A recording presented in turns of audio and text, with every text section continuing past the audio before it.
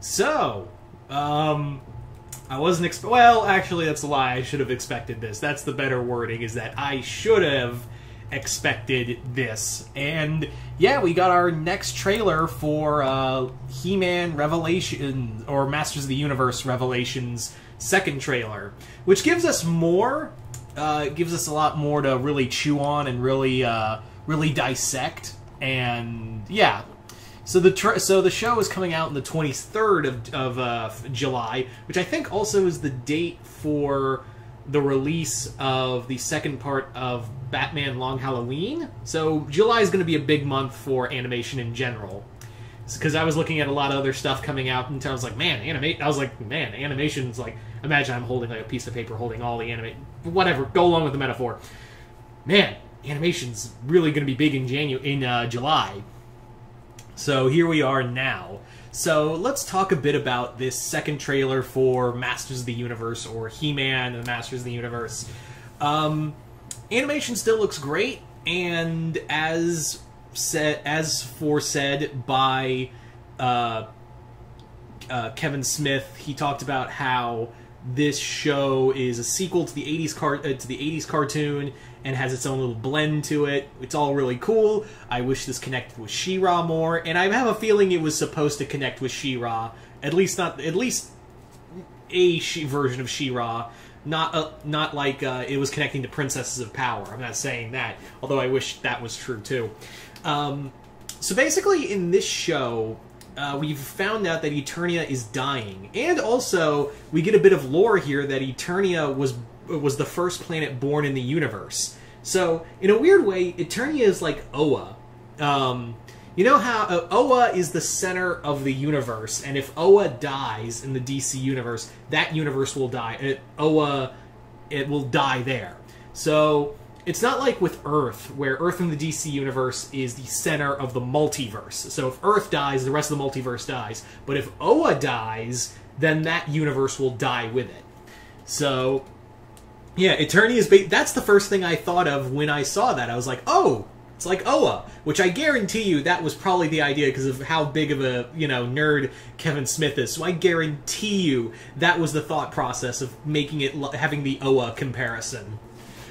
So, anyway, so magic is dying on Eternia. Eternia is losing its magic and the people are suffering, and it's been a while, and it also looks like there's been a new power struggle between Eternia and Snake Mountain.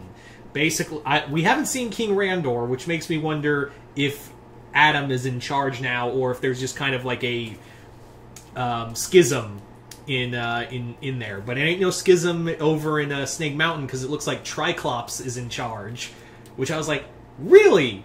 Triclops took over, not Evelyn.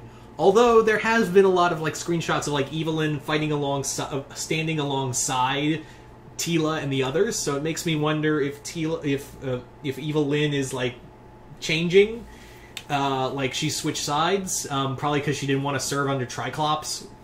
So Triclops, for right now, is in charge. We do know Skeletor is coming. We do know that Skeletor is going to be in this show. And the Power Sword was destroyed in its final battle. But now it's been reborn as two swords. So now two people can wield it. Adam and Teela. And Teela, like... This is where I start to believe that this was meant to have She-Ra in the show, but due to legal reasons, they just didn't have it. So, I think... because again, like when Teela can now access the power of Castle Grayskull. The word got away from me. So yeah, she can now access the power of Castle Grayskull, but her armor is very much of She-Ra, so it does make me think, was Adora supposed to be in here? But due to legal reasons, it's a weird thing. I don't understand why She-Ra and He-Man, even though they're in the same show, or they're in the same continuity, they have different there's a different kind of legality, and I don't understand why. But it does make me think that, yeah, She-Ra was supposed to be in this show, but they've switched it to Teela. And again, the armor does prove that. So, yeah. I think that's a cool idea of having, because again, if any female warrior was going to have the power of Castle Grayskull, it's Teela, because she's one of the best warriors out there. Not just like female, but warriors in general, probably even stronger than Adam. Not when he's He-Man, of course. And she's the daughter of the goddamn sorceress, you know, the person who guards the power, so it would make sense that she would get that power. It just makes sense. And I know some incels on the internet are gonna be like, oh, this is so woke, you know, why does Teela have to dress all up like in armor? Why can't she be all sexy and stuff? Like, so I can jack off and not be with my 3-inch dick. Fuck you guys.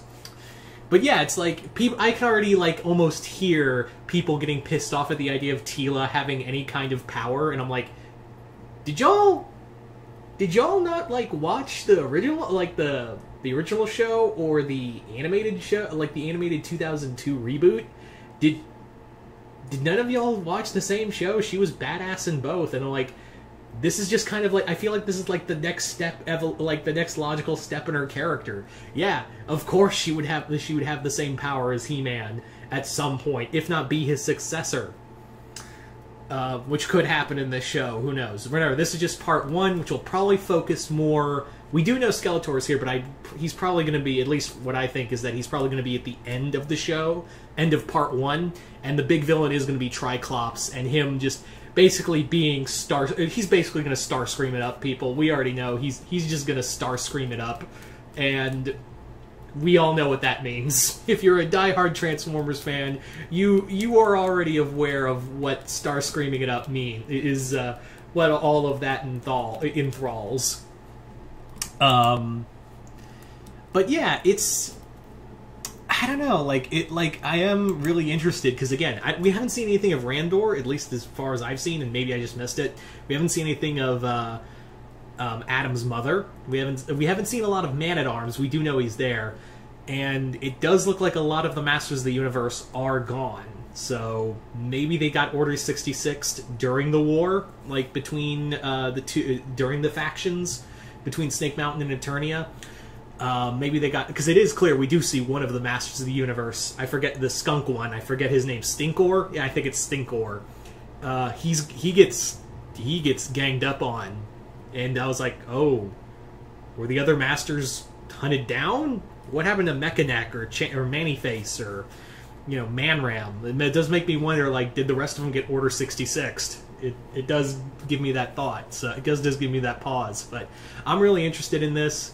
The animation looks great, and the fact that we're going to have like a dual protagonist story between He-Man and Teela, I find that really cool. I'm really excited for Scareglow, obviously, because I'm such a Tony Todd fan, and Mark Hamill is I already know Mark Hamill's going to kill it as Skeletor, and the voice cast is just perfect. Also, I want to say real quick, I completely forgot that it was Susan Eisenberg voicing the Sorceress and not Cree Summer. I know that I said Cree Summer in my previous one, but I was like, I completely spaced, because for some reason it just didn't click with me. Oh, that's not Cree Summer, that's Susan Eisenberg, you idiot.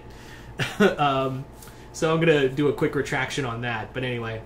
So, you guys tell me in the comments below, what did you guys think of the new trailer for He-Man, or, you know, whatever you want to call it, He-Man Revelations or Masters of the Universe Revelations. Just comment below, let me know, and once again, I'm Mr. Multiverse. I'll see you next time in the Multiverse.